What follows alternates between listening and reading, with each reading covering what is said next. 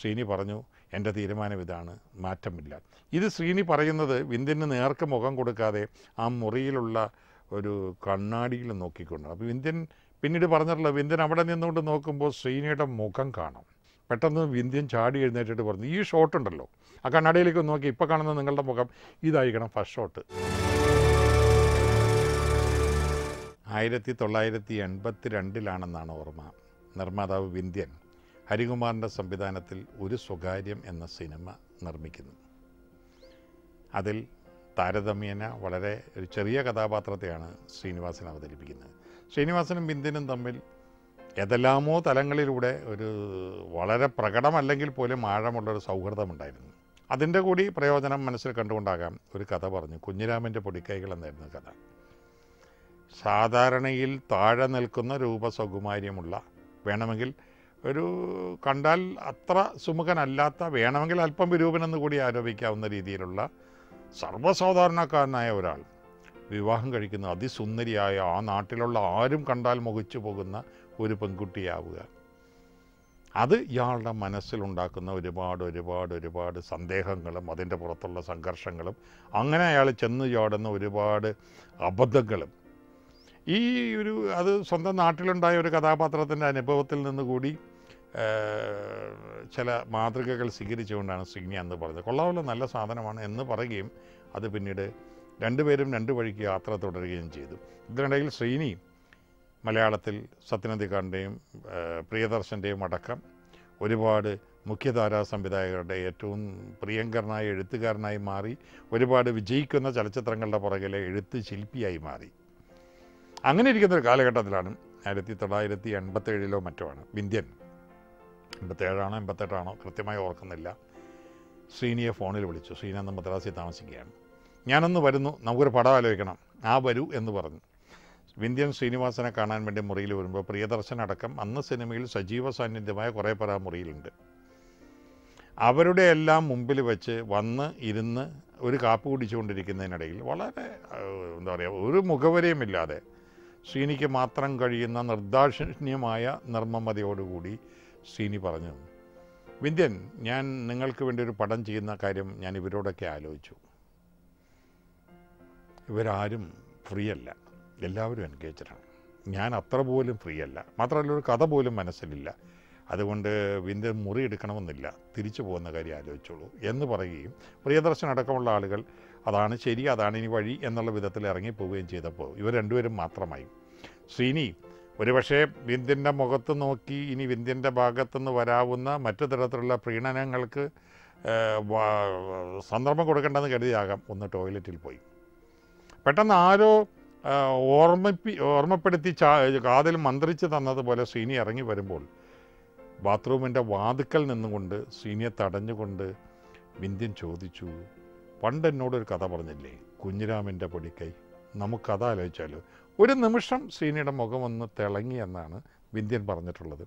അവരൊരുമിച്ച് മുറിക്കകത്തേക്ക് കടന്നു വന്നു. അത് വേണമെങ്കിൽ നമുക്ക് ആലോചിക്കാം, ഞാനൊന്ന് ആലോചിക്കട്ടെ, നമുക്ക് നാളെ അതിനെക്കുറിച്ച് ചിന്തിക്കാം. പക്ഷെ ആര് സംവിധാനം ചെയ്യും, അതാണ് പ്രശ്നം. രാത്രി മുഴുവൻ വിന്ധ്യനിരുന്ന് ആലോചിച്ചു.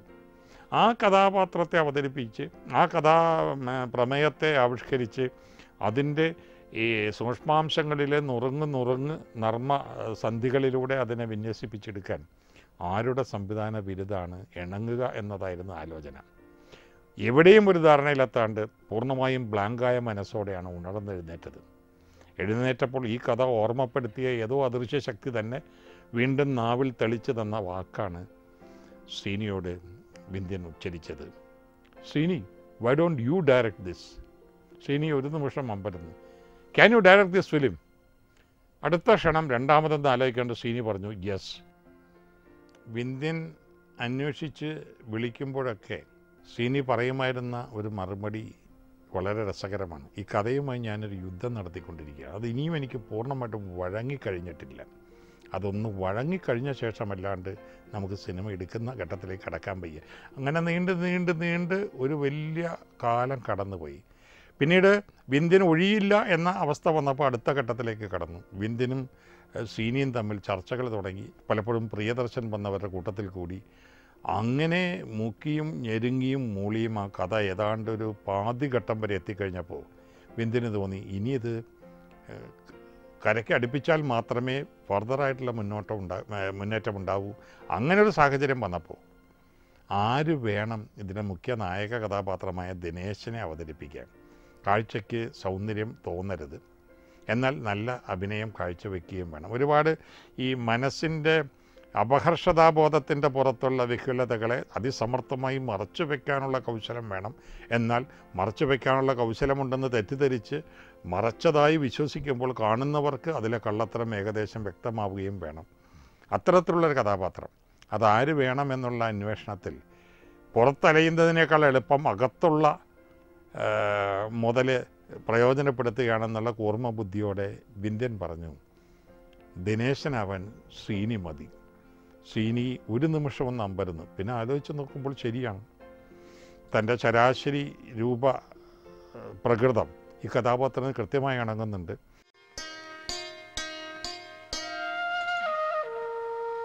ഈ ദിനേശൻ എന്ന് പറയുന്ന കഥാപാത്രത്തെ ജ്വലിപ്പിച്ചെടുക്കാൻ കഴിയുമെന്ന് ശ്രീനിക്ക് മനസ്സിലായി. അങ്ങനെയാണ് ശ്രീനി ആ വേഷം അഭിനയിക്കാമെന്ന തീരുമാനത്തിലെത്തുന്നത്. അപ്പോൾ ശ്രീനിയുടെ കഥാപാത്രവുമായി ചേർത്ത് നിൽക്കുമ്പോൾ അതിസുന്ദരിയാണെന്ന് തോന്നിപ്പിക്കുന്നൊരു നായിക വേണം. മലയാള സിനിമയിൽ ഒരുപാട് നായികമാരുണ്ട്. പക്ഷെ കണ്ടു മടുക്കാത്ത മുഖമായിരിക്കണം, കണ്ടുകൊണ്ടിരിക്കാൻ ആളുകൾക്ക് കൊതി തോന്നുന്ന മുഖമായിരിക്കണം. ഇങ്ങനെ ഒരു മുരടൻ്റെ അടുത്ത് ചെന്ന് പാവം ഈ പെണ്ണ് സംശയിക്കപ്പെടുന്നല്ലോ, തെറ്റിദ്ധരിക്കപ്പെടുന്നല്ലോ എന്നെല്ലാമുള്ള ഒരു ഈർഷ്യ ദിനേശനോട് തോന്നിപ്പിക്കാൻ മാത്രം ഭംഗി അവൾക്കുണ്ടാവണം. ആ ഭംഗിയോട് ചേർന്ന് മാതകത്വത്തെക്കാളേറെ നിഷ്കളങ്കത സ്ഫുരിച്ച് നിൽക്കണം. ഇങ്ങനെയുള്ള കണക്കുകൂട്ടലുകൾ പരസ്പരം കൊടുത്തും കൊണ്ടും കൈമാറിക്കഴിഞ്ഞപ്പോൾ പിന്നെ ആരെയാണ് ആ വേഷത്തിന് കാസ്റ്റ് ചെയ്യേണ്ടത് എന്നതിൽ അവർക്ക് തർക്കമുണ്ടായില്ല. പാർവതി മതി. നാളെ കഴിഞ്ഞ് ചിത്രീകരണം ആരംഭിക്കാമെന്ന അവസ്ഥയെത്തി. ശ്രീനിയുടെ മുറിയിലേക്ക് വിന്ധ്യൻ കടന്നു വന്നപ്പോൾ യാതൊരു ആമുഖവും ഉപചാരവും ഇല്ലാതെ പതിവ് നിർദാക്ഷിണ്യമായ നിർമ്മമതയോടെ ഒരു ചിരി ചുണ്ടിൽ ഒളിപ്പിച്ചുകൊണ്ട് വിന്ധ്യൻ്റെ തോളത്ത് തട്ടി വിന്ധ്യനെ ഒന്ന് ആശ്വസിപ്പിച്ച് കറങ്ങുന്ന ഫാനിൻ്റെ ചുവട്ടിലിരുത്തി ശ്രീനി പറഞ്ഞു, ഇവിടം വരെ എത്തി, കഥ മനസ്സിലുണ്ട്, ആ കഥയിൽ നിന്ന് ഉയർന്നു വരേണ്ട സിനിമയും എൻ്റെ മനസ്സിലുണ്ട്. പക്ഷെ ഞാൻ ഒരു രംഗം പോലും, ഒരു സീൻ പോലും, ഒരു വരി പോലും എഴുതിയിട്ടില്ല. ഇങ്ങനെ ഒരു സാഹചര്യത്തിൽ സംവിധാനം കൂടെ ഏറ്റെടുത്തുകൊണ്ട് നാളെ കഴിഞ്ഞ് നമുക്ക് ചിത്രീകരണം തുടങ്ങാൻ പറ്റില്ല. പക്ഷെ വിന്ധ്യൻ പറഞ്ഞു, ഒരു കാരണവശാലും ഷൂട്ടിങ് മാറ്റിവെക്കാനാവില്ല, മാറ്റിവെച്ചാൽ ആത്മഹത്യ ചെയ്യേണ്ടി വരും. അങ്ങനെയുള്ള ഭീഷണികളുടെ മുമ്പിലൊന്നും മയങ്ങുകയോ അല്ലെങ്കിൽ വഴങ്ങുകയോ ചെയ്യുന്ന ഒരു പാരമ്പര്യം ശ്രീനിക്കില്ല. ശ്രീനി പറഞ്ഞു, എൻ്റെ തീരുമാനം ഇതാണ്, മാറ്റമില്ല. ഇത് ശ്രീനി പറയുന്നത് വിന്ധ്യന് നേർക്ക് മുഖം കൊടുക്കാതെ ആ മുറിയിലുള്ള ഒരു കണ്ണാടിയിൽ നോക്കിക്കൊണ്ടാണ്. അപ്പോൾ വിന്ധ്യൻ പിന്നീട് പറഞ്ഞിട്ടുള്ളത്, വിന്ധ്യൻ അവിടെ നിന്നുകൊണ്ട് നോക്കുമ്പോൾ ശ്രീനിയുടെ മുഖം കാണാം. ആ മുഖത്തെ കൗശലം, കള്ളത്തരം, അതേ സമയത്ത് തന്നെ കൂർമ്മമായി ചിന്തിച്ച് താൻ ഉദ്ദേശിക്കുന്ന തീരത്തേക്ക് ഇത് അടുപ്പിക്കാൻ കഴിയുമോ എന്നുള്ള കണക്ക് കൂട്ടൽ, ഇതിൻ്റെ എല്ലാം ഇടയിലുള്ള ആ ഒരു ഉൾവേവിലുള്ള ചാഞ്ചല്യം, ഇത് മുഴുവൻ ആ മുഖത്തുണ്ടായിരുന്നു. പെട്ടെന്ന് വിന്ധ്യൻ ചാടി എഴുന്നേറ്റിട്ട് പറഞ്ഞു, ഈ ഷോട്ടുണ്ടല്ലോ, ആ കണ്ണാടിയിലേക്ക് നോക്കി ഇപ്പോൾ കാണുന്ന നിങ്ങളുടെ മുഖം ഇതായിരിക്കണം ഫസ്റ്റ് ഷോട്ട്. ഈ ഷോട്ട് വെച്ച് നിങ്ങൾ സീൻ എഴുതി തുടങ്ങി കൃത്യമായിട്ട് നമ്മുടെ സിനിമയിലേക്ക് എത്തും. ശ്രീനി കണ്ണാടിയിലേക്ക് നോക്കിയപ്പോൾ ഒരു നിമിഷം തൻ്റെ മനസ്സിലെ കൗശലവും കൂർമ്മബുദ്ധിയും മറന്നുപോയി ദിനേശൻ്റെ മുഖം കണ്ണാടിയിൽ പ്രതിബിംബിച്ച് കണ്ടു. അവിടെ ശ്രീനിയിലെ കലാകാരൻ, ചലച്ചിത്രകാരൻ ആ പ്രതിബിംബത്തിൻ്റെ മുമ്പിൽ അടിയറവ് പറഞ്ഞു. അങ്ങനെയാണ് വടക്ക് നോക്കി യന്ത്രം എന്ന പേരിൽ ആ ചിത്രം നമുക്ക് ലഭിക്കുന്നത്. പ്രിയപ്പെട്ട മനഃശാസ്ത്ര ഡോക്ടർക്ക് എനിക്കൊരു പിടിയും കിട്ടുന്നില്ല സാർ. ദയവ് ചെയ്ത് എത്രയും പെട്ടെന്ന് സ്ത്രീകളുടെ മനഃശാസ്ത്രത്തെപ്പറ്റി വാരികയിൽ എഴുതൂ. കാരണം എൻ്റെ വിവാഹം നിശ്ചയിച്ചിരിക്കുകയാണ്. ഭാര്യയാകാൻ പോകുന്ന പെൺകുട്ടി അതിസുന്ദരിയാണ് ഡോക്ടർ. എനിക്ക് അർഹതയില്ലാത്തൊരു കുട്ടിയെയാണോ ഞാൻ കെട്ടാൻ പോകുന്നത് എന്ന ചിന്ത എന്നെ വല്ലാതെ അലട്ടുകയാണ് സാർ. പല പല ഘട്ടങ്ങളിൽ ഡോക്ടർ വാരികയിലൂടെ തന്നിട്ടുള്ള വിലപ്പെട്ട ഉപദേശങ്ങൾക്കനുസരിച്ചാണ് ഞാൻ ജീവിച്ചിട്ടുള്ളത്. എല്ലാറ്റിനും നന്ദി. ആദ്യമായി ഞാൻ ഡോക്ടറോട് ഒരു നഗ്ന സത്യം തുറന്നു പറയട്ടെ. ഞാനൊരു സുന്ദരനേ അല്ല ഡോക്ടർ. കറുത്തിട്ടാണ്, ഉയരവും വളരെ കമ്മിയാണ്. അതുകൊണ്ട് ഭാര്യയാകാൻ പോകുന്ന ഈ സുന്ദരിയെ മനഃശാസ്ത്രപരമായ ഒരു സമീപനത്തിലൂടെ മാത്രമേ കീഴ്പ്പെടുത്താൻ പറ്റൂ. മേൽപ്പറഞ്ഞ എല്ലാ ചോദ്യങ്ങൾക്കും വാരികയിലൂടെ വിശദമായൊരു മറുപടി തന്ന് ഈ ദുർഘടാവസ്ഥയിൽ നിന്ന് എന്നെ കരകയറ്റണമെന്ന് വിനീതമായി അപേക്ഷിക്കുകയാണ്. സംഗീതം ജോൺസണും കൈതപ്പുറവും. മായാമയൂരം എന്നാരംഭിക്കുന്ന മനോഹരമായ ഗാനം ഈ ചിത്രത്തിലേതാണ്. മായാമയൂരം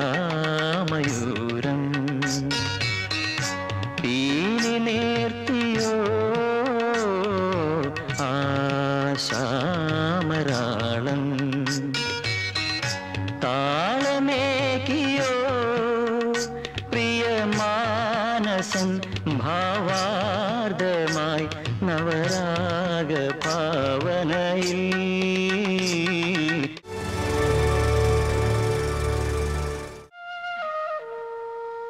ഗ്രന്ഥിപത്രക്കാരനുമായി കൂട്ടുചേർന്ന് അയാളുടെ ഉപദേശങ്ങൾ സ്വീകരിക്കുന്നതിലൂടെ കൂടുതൽ അബദ്ധങ്ങളിലേക്ക് കുതിച്ചു കയറുന്ന കഥാപാത്രമായി മാറുന്നുണ്ട് ശ്രീ. ഞാൻ ചില ടെക്നിക്കുകൾ പറയാം. കിടമുറി എങ്ങനെയാ? പൂക്കളും മാലകളൊക്കെ ഉണ്ടല്ലോ. ഒന്നുമില്ല. അത് വേണം, പെട്ടെന്ന് അലങ്കരിക്കണം. എടോ, ഈ പൂവെന്ന് പറയുന്നത് പ്രേമത്തിന്റെ ഒരു സിമ്പിളാണ്. നീ ഒരു പൂവും കയ്യിലേന്തി ജനാല കമ്പികളിൽ പിടിച്ച് വിദൂരതയിലേക്ക് നോക്കി നിൽക്കണം. ജനലിലൂടെ വിദൂരത കിട്ടില്ല, അപ്പുറത്ത് മതിലാണ്. അപ്പൊ മതിലുമ നോക്കിയാ മതി. എന്തായാലും പുറത്തേക്ക് നോക്ക്. ഓ, കിടപ്പുമുറിയുടെ വാതിൽ ചാരിയിരിക്കണം, കുറ്റിയിടരുത്. അവൾ നമ്രമുഖിയായി വാതിൽ പാളികൾ തുറന്ന് ഒരു ഗ്ലാസ് പശുവും പാലുമായി മന്ദം മന്ദം കടന്നു വരും. നീ തിരിഞ്ഞു നോക്കാതെ പറയണം, ശോഭെ, ഞാനൊരു കലാകാരനാണ്, ചിത്രകാരനാണ്, നന്നായി പാടുകയും ചെയ്യും. പക്ഷെ ഇപ്പൊ പാടുന്നില്ല. അമ്മയും തങ്കമണിയൊക്കെ കേട്ടാ മോശല്ലേ? അല്ലേ ശോഭെ? പറയൂ. അന്ന് പെണ്ണ് കാണാൻ വന്നപ്പോ ശോഭ ഉടുത്തിരുന്ന പച്ച സാരിയും നീല ബ്ലൗസും എന്ത് നല്ല ചേർച്ചയായിരുന്നു. അന്ന് എന്തിനാ ഇത്രയും നാണിച്ചത്? അത് ഞാനായിരുന്നില്ലേ? ശോഭയുടെ ദിനേശ് ഏട്ടനായിരുന്നില്ലേ? എന്തൊന്നും മിണ്ടാത്തെ?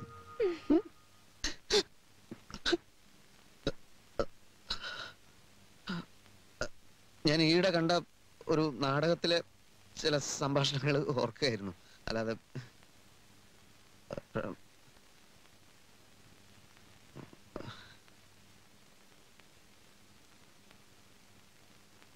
ചെറുപ്പം മുതൽ പൂക്കൾ എനിക്ക് വലിയ ഇഷ്ടമാണ്. അല്ലാതെ വേറെ ആരും പറഞ്ഞിട്ടല്ല ഈ മാലയൊക്കെ ഇവിടെ തൂക്കിയത്.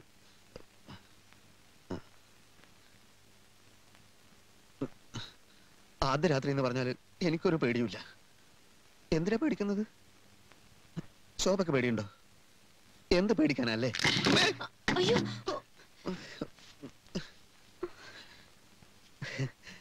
ശോഭ പേടിച്ചു പോയോ? ഇതൊക്കെ സാധാരണയല്ലേ? വിവാഹം കഴിഞ്ഞു. നമ്മൾ മുമ്പേ ശ്രീനിയുടെ കഥാപാത്രം മുമ്പേ മനസ്സുകൊണ്ട് ഭയപ്പെട്ടിരുന്നതെല്ലാം തന്നെ ഒരു പ്രവചനത്തിൽ എന്തോണം സംഭവിക്കുവാൻ പാകത്തിന് അയാളുടെ ചുവടുകളെ അയാൾ പോലും അറിയാണ്ട് അയാളുടെ ഈ സന്ദേഹ കലുഷിതമായ മനസ്സ് മുന്നോട്ട് നീക്കുകയാണ് പിന്നീട്.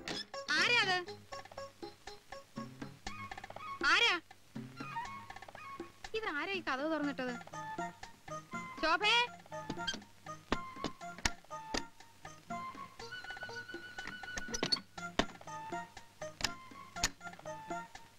ശോഭേ, വരുന്നമ്മേ. ആഹാ, അപ്പൊ അവള് കുളി കഴിഞ്ഞ് ഇറങ്ങിയിട്ടില്ല. ഈശ്വര, വല്ല കള്ളന്മാരും അകത്തോട്ട് കേറിയോ?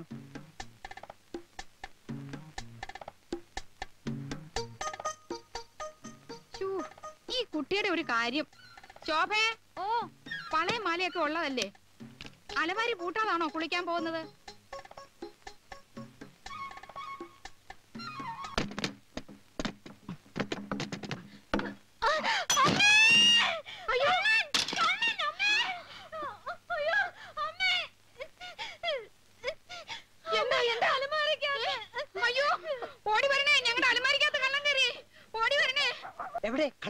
കള്ളൻ എവിടെയും പോയിട്ടില്ല, ഈ അലമാരിക്കകത്ത് തന്നെ ഉണ്ട്. പട്ടാ പകല് മുൻവശത്തെ വാതിലും തുറന്ന് അകത്ത് കയറി ഈ കള്ളൻ ചില്ലറ കള്ളനൊന്നും അല്ല. കള്ളനെങ്ങനെ അലമാരിക്കകത്തായി? കല്യാണം കഴിഞ്ഞ് വീടാണെന്ന് അന്വേഷിച്ച് അറിഞ്ഞിരിക്കുമല്ലോ. മാലയമളയെ കക്കാൻ ഇറങ്ങിയതാ പേരും കള്ളൻ. അയ്യോ, ഇതിന്റെ ഒന്നും ഒരു ആവശ്യമില്ല. വെട്ടാനല്ല സിസ്റ്ററെ, ഒരു ആത്മരക്ഷയ്ക്കാ. അയ്യോ, കൊല്ലല്ലേ, കൊല്ലല്ലേ, ഞാനാണ്.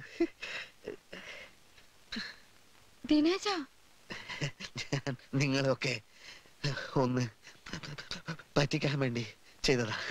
തിയേറ്ററിൽ സിനിമ കാണാൻ പോയാൽ അയൽവക്കക്കാരൻ അവളെ തോണ്ടിയോ അവളുടെ കാലിൽ ചവിട്ടിയോ? മാഷേ, മാഷ്, കാലെടുത്തേ, സീറ്റിന്ന് കാലെടുത്തേ. എന്തു പറ്റി? പറ്റിയതൊക്കെ പിന്നെ പറയാം. താൻ കാലെടും. മനുഷ്യന്മാരെ ഫാമിലി ആയിട്ട് സിനിമ കാണാൻ സമ്മതിക്കില്ലേ? എന്താ ദിനേശേട്ടാ ഇയാൾ എന്തോടോ പറയുന്നത്? താൻ കാലെടുക്കുന്നോ ഇല്ലയോ? കാലെടുക്കാന്ന് വെച്ചാ എടുത്ത് വീട്ടിൽ കൊണ്ടുവയ്ക്കണം. താൻ സീറ്റിന്ന് കാലെടുക്കണം. ഉണ്ടായിടൂ. ഇരുട്ടാണെന്ന് വെച്ച് എന്റെ ഭാര്യയുടെ അടുത്ത് തോന്നിയാസം കാണിച്ചാലുണ്ടല്ലോ. ദിനേശേട്ടാ, പോടാ. ഞാൻ എന്ത് തോന്നിയസോടോ കാണിച്ചത്? താൻ വന്നിരുന്നത് മുതൽ ഞാൻ ശ്രദ്ധിക്കുക. സ്ത്രീകളെ ചവിട്ടാനും പിടിക്കാനല്ലോ താൻ സിനിമയ്ക്ക് വന്നത്. മര്യാദയ്ക്ക് സംസാരിക്കണം. തന്നെ പോലെ മറ്റുള്ളവരെയും കാണരുത്. ഇരിക്കാതെ. പുറകിൽ ഇഷ്ടം പോലെ സീറ്റ് ഉണ്ടല്ലോ. ഇവിടെ ഇരുന്നാലേ തനിക്ക് സിനിമ കാണാൻ പറ്റൂ.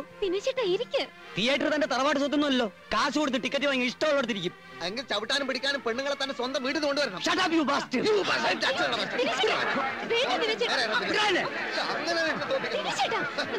ഇവനെ പോലെയുള്ള സാമൂഹ്യ വിരുദ്ധര് കാരണം ഫാമിലിക്ക് പുറത്തിറങ്ങാൻ വയ്യ. മതി സിനിമ കണ്ടത്. വാ. എന്താ ചെയ്യും?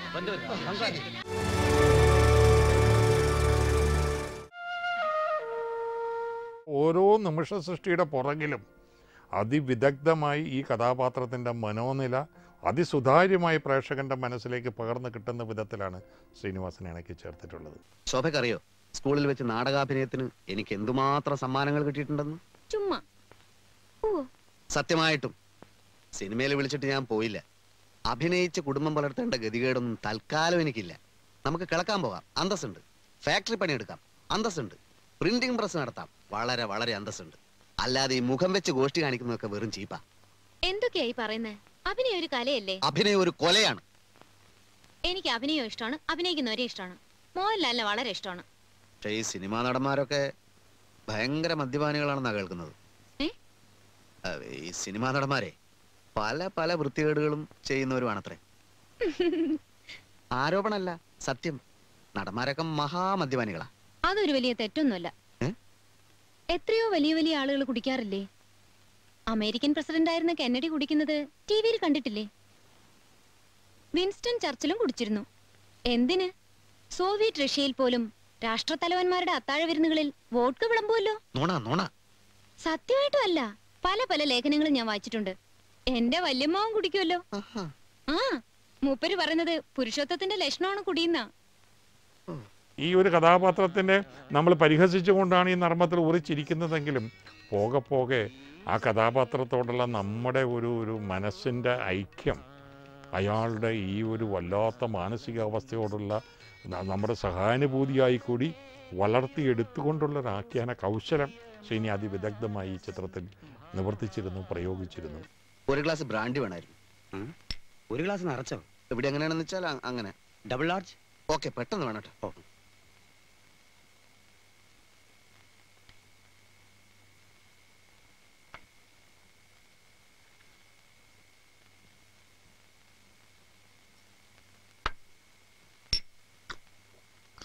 സോഡ വേണ്ടേ? വേണോ? സാറേ, കൂമ്പ് കരിഞ്ഞു പോകും.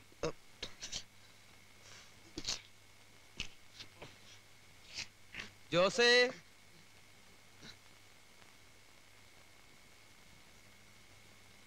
ദിനേശ, താൻ ഇവിടെ? എന്തൊരു മായാജാലം! കള്ള, കുടിയില്ല, വലിയില്ല എന്നൊക്കെ പറഞ്ഞിട്ട്. അതെ, എന്റെ ഭാര്യക്ക് മദ്യപിക്കുന്നവരോട് ഭയങ്കര ബഹുമാന. അപ്പൊ നമ്മളും വിട്ടുകൊടുക്കാൻ പാടില്ലല്ലോ. അത് കൊള്ളാമല്ലോ. അപ്പൊ തന്റെ ഭാര്യ വളരെ മോഡേൺ ഔട്ട്ലുക്കുള്ള പാർട്ടിയാണല്ലോ. എനിക്ക് സന്തോഷായി. ഇനി എല്ലാ ദിവസവും നമുക്ക് ഒരുമിച്ചിരുന്ന് കുടിക്കാലോ. അപ്പൊ എന്ന് മുതലായി പരിപാടി തുടങ്ങിയത്? ഇപ്പൊ ഉദ്ഘാടനം കഴിഞ്ഞേ ഉള്ളൂ. കുടിക്കാൻ ഇത്തിരി ബുദ്ധിമുട്ടുണ്ടല്ലേ? അത് തുടക്കത്തിൽ കുറച്ച് ബുദ്ധിമുട്ടുണ്ടാവും. സാരില്ല, ഞാൻ ശരിയാക്കി തരാം. ഇന്ന് നമ്മൾ കലക്കുന്നു. ഇന്ന് ഉദ്ഘാടനമായതുകൊണ്ട് എല്ലാ ചെലവും എന്റെ വക. അത് വേണോ? പിന്നെ വേണം. ജോസേ, ഒരു ഫുള്ള് ഇങ്ങോട്ട് പോരട്ടെ. ദിനേശ, എന്താ സാറേ? നിന്നെയാണടാ വാല് തുറക്കാൻ, മര്യാദക്ക് വാല് തുറക്കാൻ. ചവിട്ടി പൊളിച്ചേക്ക് സാറേ. ചവിട്ടി പൊളിക്കട്ടെ.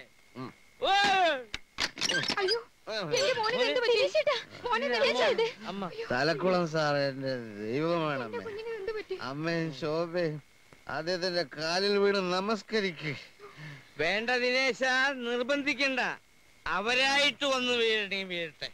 ഏത് സമയത്തും നിഴൽ പോലെ പതുങ്ങി തൻ്റെ വീടിനകത്തേക്ക് കടന്നു വന്ന് തൻ്റെ ഭാര്യയെ പ്രാപിക്കുകയും അവളുമായുള്ള പൂർവ്വബന്ധം തുടരുകയും ചെയ്യാൻ വേണ്ടി കടന്നു വരുന്ന കള്ളനെയാണ് ദിനേശൻ മനസ്സിൽ ഭയപ്പെടുന്നത്, പ്രതീക്ഷിക്കുന്നത്, ഉത്കണ്ഠാപൂർവം ഉറ്റുനോക്കുന്നത്. സാർ, എനിക്ക് ഭയങ്കരമായ ഒരു കംപ്ലൈന്റ് ഉണ്ട് സാർ.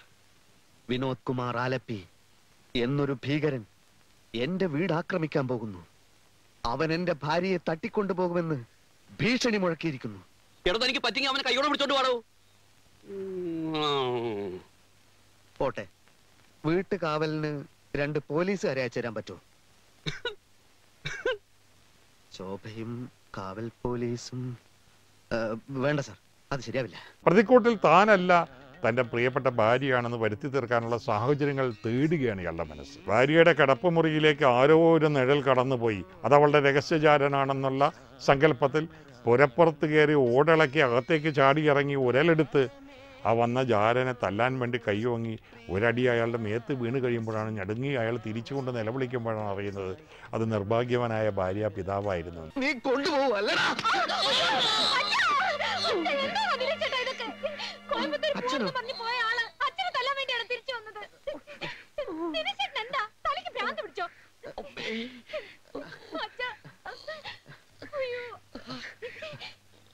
അച്ഛൻ എപ്പോ വന്നു?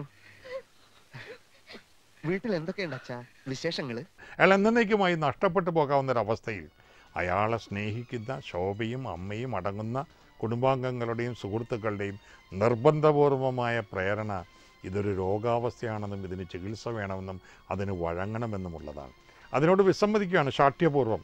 ഭാഗ്യവശാൽ ദിനേശൻ വന്നെത്തുന്നത് നെടുമുടി വേണു അവതരിപ്പിച്ച വളരെ സൗമ്യമായും വളരെ എന്താ പറയുക ഹൃദയപൂർവ്വവും രോഗികളോട് ഇടപഴകുന്ന ഒരടുത്ത സുഹൃത്തിനെ പോലെ ഇടപഴകി അവരിൽ ആശ്വാസവും വിശ്വാസവും വളർത്തിയെടുത്തിട്ട് ചികിത്സയുടെ വഴിയിലൂടെ സഞ്ചരിക്കുന്ന ഒരു മനോരോഗ ചികിത്സാ വിദഗ്ധൻ്റെ അടുത്താണ്.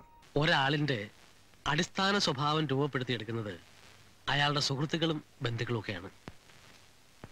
ദിനേശന് നല്ലൊരു സുഹൃത്ത് വലയം ഉണ്ടാക്കിയെടുക്കാൻ സാധിച്ചില്ല. ഞാൻ സുന്ദരനല്ല ഡോക്ടർ, ഉയരവും ഇല്ല. ആര് പറഞ്ഞു ദിനേശൻ സുന്ദരനല്ലെന്ന്? ആണിന്റെ സൗന്ദര്യം അവന്റെ പെരുമാറ്റമാണ്, പൗരുഷമാണ്. ദിനേശ, സ്നേഹിക്കുന്നത് ശരീരം കൊണ്ടല്ല മനസ്സുകൊണ്ടാണെന്ന് ദിനേശൻ മനസ്സിലാക്കണം.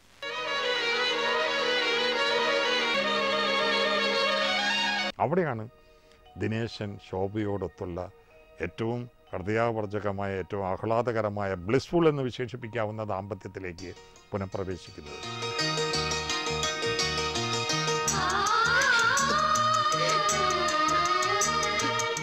അവർ തമ്മിൽ പരസ്പരം ആലിംഗനം ചെയ്ത് കഴിഞ്ഞതെല്ലാം മറന്നൊരു പൊതുജീവിതത്തിൻ്റെ തുടക്കത്തിന് വേണ്ടി ഹൃദയവും ശരീരവും ഒരുപോലെ പരസ്പരം സമർപ്പിച്ച് നിൽക്കുന്ന ഘട്ടത്തിൽ പോലും എവിടെ നിന്നോ ഒരു നിഴലനക്കം വരുമ്പോൾ ശീലമായി കഴിഞ്ഞിരുന്ന സന്ദേഹത്വരയുടെ പേരിൽ ഒരു ടോർച്ചെടുത്ത് ആ ശബ്ദം കേട്ട ഭാഗത്തേക്ക് തെളിച്ച് ഒളിഞ്ഞു നോക്കാതെ വയ്യായിരുന്നു ദിനേശന്. അതൊരു വളരെ സർക്കാസ്റ്റിക്കായി ശ്രീനിവാസൻ എന്ന മനുഷ്യൻ ഈ സമൂഹത്തിൻ്റെ മുഖത്ത് നോക്കി വിടർത്തി കാണിക്കുന്ന ആക്ഷേപ ഹാസ്യത്തിൻ്റെ വളരെ തീക്ഷ്ണമായ ചിരിയാണത്. 1/4 നൂറ്റാണ്ട് കഴിഞ്ഞിരിക്കുന്നു വടക്ക് നോക്കി യന്ത്രം നമുക്ക് ലഭിച്ചിട്ട്. ഇന്ന് ഈ 25 വർഷങ്ങൾക്ക് ഇപ്പുറത്ത് നിന്നുകൊണ്ട് തിരിഞ്ഞു നോക്കുമ്പോഴും വിസ്മയത്തോടെയും ആദരവോടെയും നമ്മളൊരു കാര്യം തിരിച്ചറിയുന്നു. കഴിഞ്ഞ 25 വർഷത്തിനിടയിൽ വീണ്ടും വീണ്ടും കാണാൻ മലയാളികൾ ആഗ്രഹിച്ചിട്ടുള്ള ഒരു കഥാപാത്രം ഏതെന്ന് ചോദിച്ചാൽ 10 പേരുകൾ നിരത്തിയാൽ അതിലൊന്ന് ഈ ദിനേശനാണ്. 10ഓ 20ഓ ചിത്രങ്ങൾ നിരത്തിയാൽ, ജനപ്രീതി നേടിയ അതേസമയത്ത് കലാപരമായ ഔന്നത്യവും പുലർത്തിയ ചിത്രങ്ങൾ നിരത്തിയാൽ അതിലൊന്ന് വടക്ക് നോക്കി യന്ത്രമാണ്. പുലരേ പൂങ്കോടിയിൽ പെരുമി